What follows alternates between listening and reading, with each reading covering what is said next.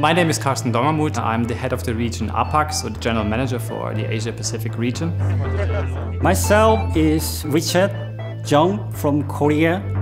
My company is the distributor of INNIO Jenbacher. For the Asia-Pacific regions, it's first hydrogen engine. This is indeed a lighthouse project for entire Asia. And it's really a great development to see when we kicked off the project a couple of months ago and sending very soon the engine to Korea.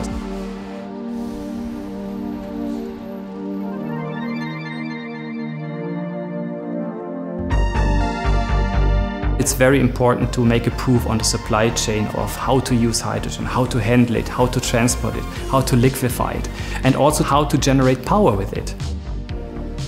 For the Asia-Pacific regions, this project is quite be some milestone.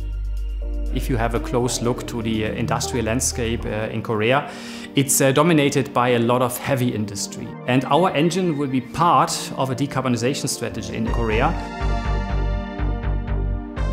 Actually, the engine will be go the Ulsan city. Ulsan city is kind of the landmark in Korea in terms of the hydrogen.